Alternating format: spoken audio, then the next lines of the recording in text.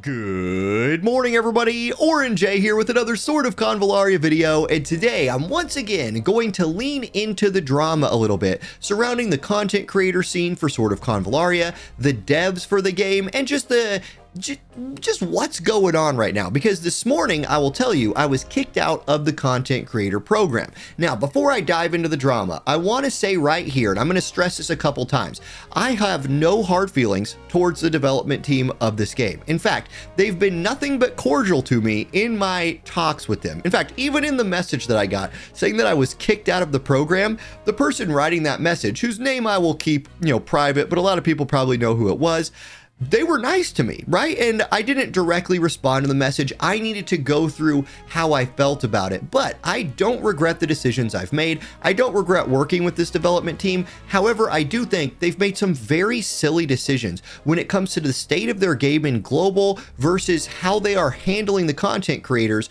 who they invited into this program and have changed the rules on us several times. So let me give you the story a little bit here. Let's jump into, let's start by jumping into the game. Now, previously with Sword of Convallaria, and this will be relevant, before a new unit's banner came out, there would be some kind of notification in the game saying that this banner was about to drop, right? Here, we've got Shadowy Rose, like something like this. This dropped, the Shadowy Rose thing dropped as the banner dropped. And under the new rules for content creators, that again, these have changed several times, but under the current iteration of rules for content creators in the content creator program, we are not allowed to use any information from the test server about this character until the news of the character dropped in the game client. Now, if you're somebody like me and you like to make previews for characters and things like that, the preview, the should you pull video, in my mind, I like to release that stuff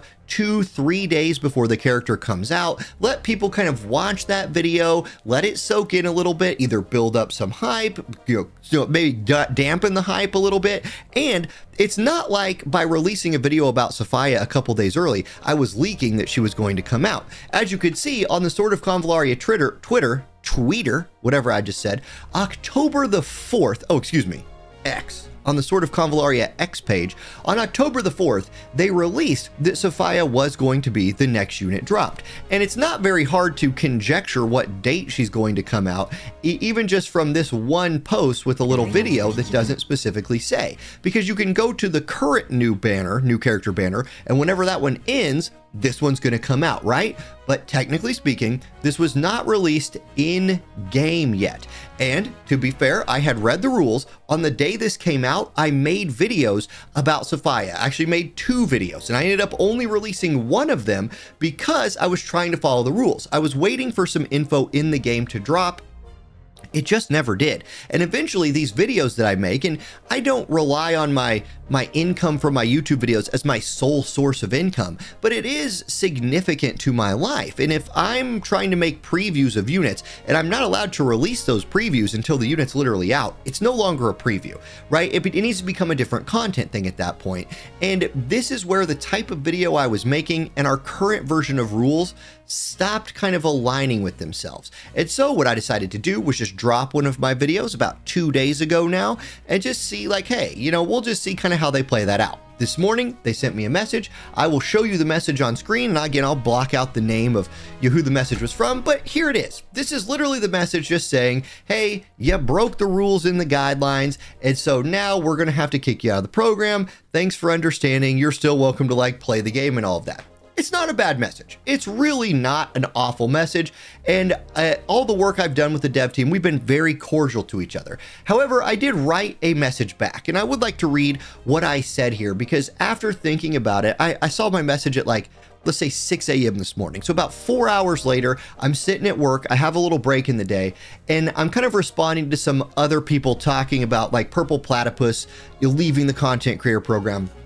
And I said, hey, I got the boot today as well. No hard feelings for me. I most definitely violated the rule that we all hate. And trust me, when they changed the rule from you could release content as soon as they announced it to you can't release content until they've announced it in the client, yeah, the Discord kind of blew up at that point. So I did break that rule, and by letter of the agreement, I deserve to be kicked out.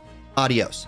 The rule is a major handcuff on content creators who like to do previews of things that literally exist in other versions of the game, and I can just go find the info in another way and gain a large advantage over people beholden to the rule. So what I mean is, and this is one of the reasons why I think this is such a silly rule, there are other versions of Sword of Convallaria where if I just go install the other version, I could just go look at Sophia's info or go find a website that has info on the other version of the game. Like, there's so many other ways for me to get the info that I talked about in my video besides the test server. The test server was just convenient and it was maybe a little bit more graphically pleasing, but I could still just go find that info and still make the exact same video. So therefore, I'm kind of in this like quandary of like, I mean, how are they gonna, like, look, I'm just saying, I'm not going to quit doing my preview videos. So I made one that kicked me out. I think the rule's silly. And if you're there, I said what I said.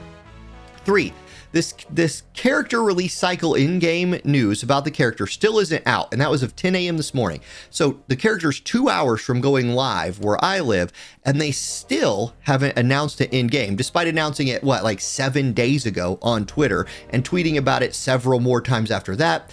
I filmed a preview / should you pull video a week ago for the unit when it was announced, and I've just been sitting on it. I decided at some point just to post it before it became irrelevant because I just didn't want the work I did to go to waste, honestly. And then lastly, even though I'm out and I think the new rules are very poorly thought out, I do thank the dev team for working with me to this point, and I still plan on playing and covering the game, and that is all true. Like, I am still planning on playing at least as much as I have been, if not more, and talking about the game in the way I want. I honestly feel like removing myself or being removed. I didn't quit. I got fired.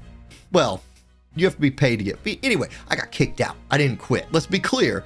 And this isn't, I chose to break a rule and they kicked me out. I don't want to mislead anybody here.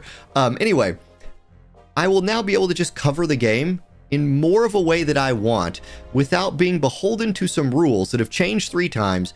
And honestly, they've changed in response to certain other creators really breaking some rules. And I mean, like, talking about one thing that was kind of clear to us for a long time, I think, was not talking about events that were coming out before they came out. And definitely other creators have done that.